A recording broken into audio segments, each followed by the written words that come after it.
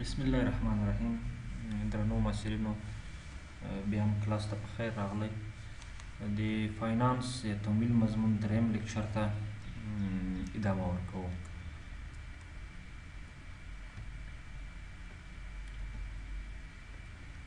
دریم لیکچر به زموږ او تاسې په فاینانس باندې وي، د فاینانس په تعریف باندې به وي، ځکه دې نه مخکې موږ او تاسې بزنس وپېژانده که نه، کاروبار مو وپېژانده، د کاروبار مفهوم نه پوه سو، د ټریډ سره تجارت سره تجارت مرستیالانو سره اړیکه، په دې ټولو مو بحث وکړه. نن ورځ به فاینانس باندې خبرې وکړو. بیا هم فاینانس نه مخکې د چپټر په پیل کې بزنس راغلی. د همدې بزنس په خاطر ما تاسو ته تیر لیکچر برابر کړه چې تاسې هیومن اکټیویټي وپېژنئ، په هغه کې اکنامک او نن اکنامک، تولیدي او غیر تولیدي او صنعت او مثلا دا ټول اړخونه چې ما هیومن اکټیویټي یا انساني فعالیتونه په تیر لیکچر کې واضح کړه، هغه مو د بزنس لپاره وکړل. نو بزنس ته راځو. لیکلي دي چې any legal activity which is carried out for the purpose of earning profit is called business. موږ په تیر لیکچر کې مفصل په دې بحث وکړه چې بزنس یا کاروبار هغه قانوني فعالیت ده، هغه د ټولنې د ارزښتونو سره، د کلتور او فرهنګ سره، د اسلامي اصولو سره، همدا ډول د هیواد د وضعي ټولو قوانینو سره مطابق یو داسې عمل ده کوم چې د ګټې د ترلاسه کولو په خاطر ترسره کېږي. هغلته مو د بزنس لپاره خصوصیات وویل په تیر لیکچر کې، چې یو دا ده چې معاملات ترسره کول به په دې کېږي، تبادله به پکې ترسره کېږي، بل دا ده چې معاملات تسلسل به موجود وي، بل دا ده چې هدف به ګټه وي، که تاوان وسي مشکل نه ده، بیا هم تجارت ورته ویلی سو. بل دا ده چې باید قانوني وي، کوم ممانعت ونه لري. نو دغه ټول فعالیتونه اکټیویټیانې موږ بزنس بللی سو. اوس موږ چې بزنس کوو، خو بزنس لپاره فاینانس وایو. نو فاینانس باندې به خبرې کوو. فاینانس یا تمویل شي ته وایي. کورس پالیسي په لیکچر کې هم درته واضح کړه، او اوس راځو فاینانس باندې بحث کوو. فاینانس شي ته وایي. The acquisition of funds and management of this fund is called finance. ګورو څومره لنډ. موږ وایو چې فاینانس یا تمویل په خپله تهیه کول یا برابرول یا د اکوزیشن یا لاسته راوړل د څه شي د فند تهیه کوم ځای نه تهیه کوم، انویسټمنټ کوم، کاروبار پیلوم، زه تمویل له کومه ځای نه وکړم، پیسې له کومه ځای نه تهیه کړم، برابر یې کړم. خپلې شخصي پیسې مې دي، دا کافي دي د انویسټمنټ لپاره، یا مثلا د بل چا قرضه راخلم، یا یو څوک کاروبار کې شریکوم، یا مثلا کمپنیانې مختلف شکل سره بونډز، شیرز او ډبینچر مختلف قیمتي اوراق وړاندې کوي، د هغه سره فاینانس کوي خپل. نو ډېرې لارې دي که نه، مخته په همدې مضمون په امتداد کې به د ټول تفصیل سره ووایو. نو دغه فاینانس په خپله د دې پیسو تهیه کول، برابرول، د دې فنډ تهیه کول، بیا یوازې تهیه کول نه، بلکې منیجمنټ آف دیز فنډ، موږ به دې فنډ منیجمنټ کوو. اوس دا منیجمنټ ده چې زه پیسو ته اړتیا لرم، له کومه ځای نه پیدا کړم. ما ته بانک په 10% انټرست باندې پیسې راکوي او هغه به زه سرمایه ګذاري کوم. آیا دا ښه ده؟ او که زه مثلا قیمتي اوراق وړاندې کړم مارکیټ ته، دا به ښه وي. که زه یو څوک شریک کړم، نو دا خپله منیجمنټ برخې ته ځي او فاینانس په دې باندې ډیسیژن یا فیصله اخلي. نو بنان د پیسو تهیه کول، برابرول، د کاروبار د پرمخ بیولو لپاره، داسې نه چې په کور کې ساتې، کور کې راکدې پاتې وي پیسې که نه، نو جریان ته لویږي پیسې، په هغه باندې انویسټمنټ کېږي. نو بنان دې ته فاینانس وایي. یا بل تعریف ده د acquisition of fund and using these fund and different activity of the business is called finance. ګوره همغه یوه خبره ده، مفهوم ده. موږ وایو چې یا پیسو تهیه کول د چی لپاره and using these fund دا باید استعمالو بیا دا پیسې داسې نه داسې موږ سره ایښي وي دا مختلفو فعالیتونو اکټیویټیانو لپاره موږ د هغه نه استفاده کوو دې ته څه وایي فاینانس. بل تعریف ده find out different source for the generation of fund and then utilizing those fund. موږ مختلفو منابعو مختلفو لارو نه مختلفو طریقو نه مختلف سورسز موږ د فاینانس لرو د هغه په واسطه موږ جنریشن کوو یعنی پیسې برابروو پیسو تهیه کوو او فند د هغه ځای نه برابروو او هغه بیا څنګه کوو چې فند برابر کړو and then utilize those fund بیا هغه فند موږ استعمالوو د هغه نه استفاده کوو د هغه نه په خپل هغه ضرورت چې موږ اړتیا لرو مثلا کېدای شي ماشینري په اخلو مثلا کېدای شي خام مواد په اخلو مثلا کېدای شي موږ بلډینګ په اخلو مثلا کېدای شي موږ مختلفو نورو فعالیتونو لپاره سیلري ورکوو یا څومره فعالیتونه اکټیویټیانې چې وي د هغه لپاره موږ د هغه فند نه بیا څه کوو استفاده کوو. د اخرنی تعریف ده ټول عین شی خبرې د کوم تعریف چې تاسو یاد وي درست ده صحیح ده.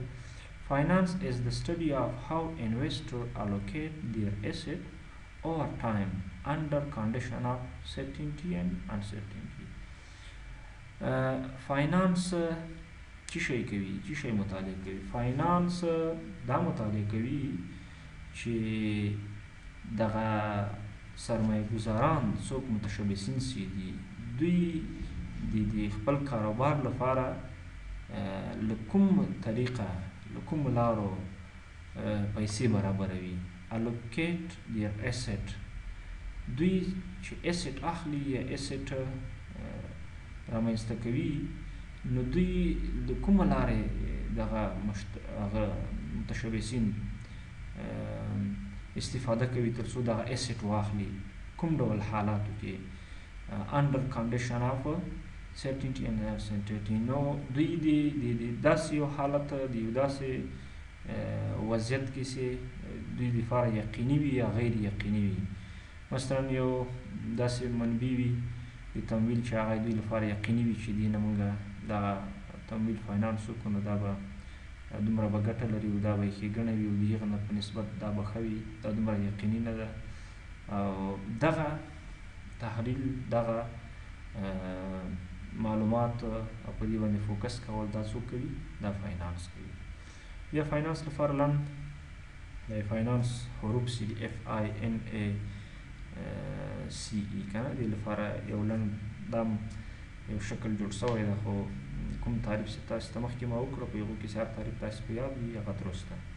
F ته ویلی سي فنډینګ یعنې فنډ برابریږي او فنډ له کومه طریقه برابریږي څنګه برابر سي کوم به فنډ کومه یوه لاره به بهتره وي بیا هغه فنډ څه کېږي هغه انویسټمنټ کېږي انویسټمنټ سرمایه ګذاري پې کېږي بیا د هغه په نتیجه کې موږ تاسې عاید انکم لاسته راوړو او یا لوکیشن اف ریسورسز موږ مختلف د ریسورسز منابعو په لټه کې یو هغه جمع کوو مختلفو لارو نه تمویل کوو برابروي او بیا ان نیګوشیشن وت منیجمنټ د منیجمنټ سټاف سره د مدیرانو سره د هغوی سره خبرې اترې د هغوی سره جر و بحث مباحثه دا مهمه برخه دې ده ځکه چې یو کمپنۍ کې فاینانس ډپارټمنټ او که R&D ډپارټمنټ وي که هغه مثلا پروډکټ ډپارټمنټ وي که هغه د سیل ډپارټمنټ وي هر ډپارټمنټس وي دوی خپل منځونو کې ای کمپنۍ په سطحه باندې بورډ اف ډایرکټر لري منیجمنټ لري بیا CEO یا چیف ایگزیکټیو افیسر لري دوی خپل منځ کې دا بحثونه کوي خبرې اترې کوي کوم ډپارټمنټ ته څومره پیسو ضرورت ده چی ضرورت ده څه اړتیا لیدل کېږي مواد ته اړتیا لیدل کېږي ماشینري بدلېږي او نوې ټکنالوژي راوړل کېږي مثلا نوي کارمندان استخدام کېږي دا ټول د دوی ترمنځ د خبرو اترو جر و بحث دا او سی کنټرولینګ به کېږي په دې سره کنټرول کوي ایویلیوشن ارزیابي کېږي په وروستۍ مرحله کې کتل کېږي په جریان کې کنټرولینګ کېږي په منځني حالت کې کېږي په آخر حالت کې کېږي نو دا ټول د منیجمنټ پورې مربوط وظایف دي. بنا همدا د فاینانس لپاره یو بل عام تصور د فکر ده سره یاد مې وي ډېر ښه ده. اوس دې ته موږ راځو چې بزنس مو هم وپېژانده او تېر لیکچر کې بزنس و او دلته مو فاینانس هم وپېژانده. اوس نو تاسې بزنس فاینانس پوهېږئ چې یعنې بزنس فاینانس شي ته وایي. Business finance is the study of way in which we study to how to manage everyday financial activities. ګوره موږ تاسې مخکې ویلي وو بزنس مو ویلي وو چې مختلف فعالیتونه دي، مختلف ورځني فعالیتونه بالاخره هدف ته بزنس ځان رسوي. خو دا په چی ترسره کوي؟ دې لپاره خو به اول فاینانس کېږي، اول به تمویل کېږي، اول به پیسې برابرېږي، بیا اکټیویټي ترسره کېږي، بیا فعالیت ترسره کېږي، هغه به منیجمنټ کېږي. نو په دې اساس بزنس فاینانس چې ده هغه هغه لارې طریقې موږ ته مطالعه کوي او د هغه منیجمنټ کوي کوم چې موږ روزانه کوم مالي فعالیتونه ترسره کوو. روزانه مالي فعالیت دی موږ مختلف دي. موږ یو کمپنۍ لرو، مثلا کمپیوټر جوړو، موبایل جوړو، یو بل صنعتي جنس جوړو. نو ورځني څومره فعالیتونه په هغې کېږي، خام مواد راځي او مواد په نیمکره مواد بدلېږي، بالاخره بل پروسس ته ځي، بالاخره هغه بل ډپارټمنټ ته ځي، خرڅلاو ډپارټمنټ ته نهایت کې رسېږي، هغه مشتري ته ځي، اډورټایزمنټ کېږي، مثلا مختلف دلته په داخل کې نور مختلف مصارف کېږي. نو دغه ټول د بزنس فاینانس مربوط خبره ده. لکه دلته یو مثال لیکلی ده such as collecting from customer and paying to supplier. موږ د سپلایر نه عرضه کوونکي نه مواد واخیسته، اجناس مو واخیسته، اوس بیرته په کسټمر یې موږ بیرته خرڅوو که نه. موږ مثلا پروسس کړه، هغه مو یا مو تیار اجناس واخیسته، تیار جوړ دي، هغې کې کوم تغییر نه راولو، هغه بیرته په کسټمر خرڅوو. نو بنا دغه دواړه کې له یو طرفه د کسټمر نه پیسې را جمع کول او له بله طرفه سپلایر ته عرضه کوونکو ته په پیسو تادیه کول، دا اوس یوه اکټیویټي شوله. همدا ډول بل تعریف ده لنډ: raising and managing of funds by business organization. د فند برابرول، تهیه کول، رامنځته کول او د هغه بیا منیجمنټ کول، دا په خپله چې د بزنس فاینانس ارګنایزیشن دنده ده. او په ټولو اداراتو کې داسې اداره به نه وي چې د فاینانس منیجر ته اړتیا ونه لري.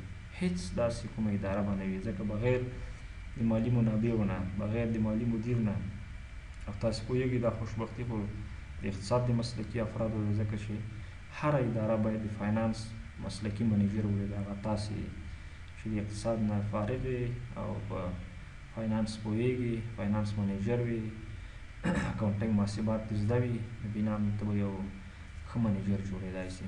نو خواري وکړئ، زحمت وباسئ، هر طرف نه چې وي ځان پوه کړئ. وبښئ زیات. ټایپ آف فاینانس. ټایپ آف فاینانس وایو چې موږ فاینانس کوم ډولونه لري. د دې لپاره عام شکل 3 ډوله ده: شارټ ټرم فاینانس ده، میډ ټرم فاینانس ده او لانګ ټرم فاینانس ده.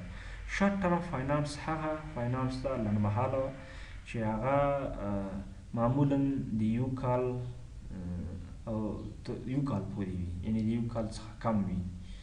د ورځې نه نیولې، د ورځې ټول فعالیتونه بالاخره تر یو کاله پورې دومره ډیوریشن ولري، پیریډ ولري. مثلا لیکلي دي دلته چې شارټ ټرم فاینانس از ډیفاینډ از money raised for investment and business for a period of less than 1 year. ګوره د یو کال نه د کم وخت لپاره.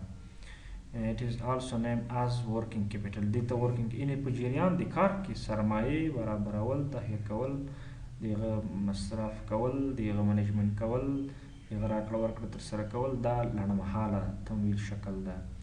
او د دې پرپز به څه شی وي، د دې دلیل څه شی ده، یا ولې اړتیا ده لنډمهاله هغه ته فاینانس ته، شارټ ټرم فاینانس ته ولې اړتیا لیدل کېږي. نو اول خو دا خبره مهمه ده چې دا د یوې کمپنۍ بلې کمپنۍ په سایز او نیچر او طبیعت پورې اړه لري که نه. یو کمپنۍ لویې وي، وړې وي، مختلف ډول سره. خو د دې ضرورت ده د چي لپاره، د دې شارټ ټرم دا required for the day to day expenses of business. ورځني د ورځې مصارف شارټ ټرم فاینانس تمویل وي. مثلا موږ تاسې وایو مثلا موږ تاسې شارټ ټرم فاینانس کې د یو کال جریان پورې د یو کال پورې چې کوم مصارف کېږي د هغه مثلا خوراک کول، د خوراک لپاره د پیسو تهیه برابرول، دا میاشتنۍ خبره ده، میاشتنۍ معاش ورکول مثلا دا یو کال کې کم مودې پورې راځي.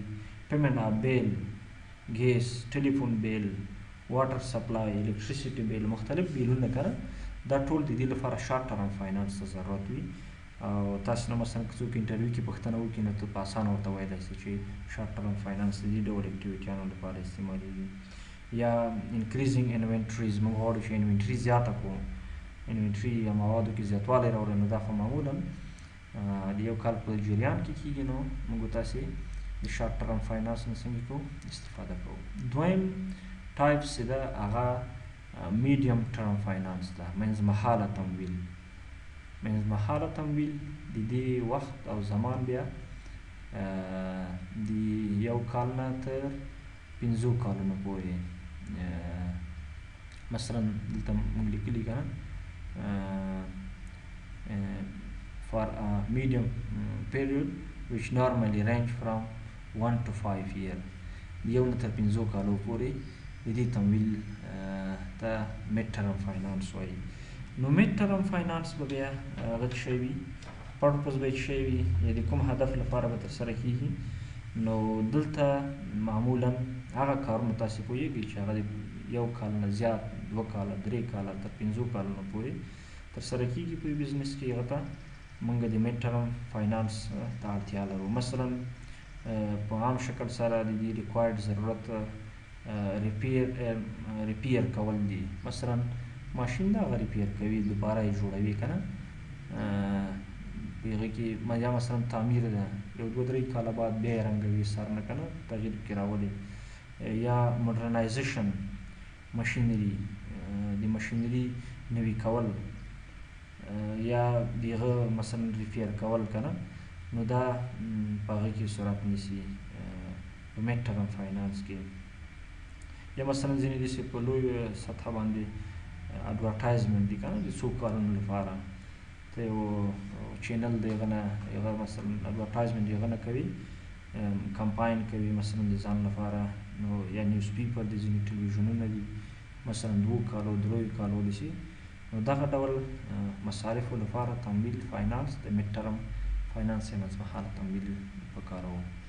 او وروستنی چې د هغه لانګ ټرم فاینانس ده، دا معمولا هغه تمویل ته ورشاملېږي کوم چې د 5 کالو او یا 5 کالو نه زیات وي.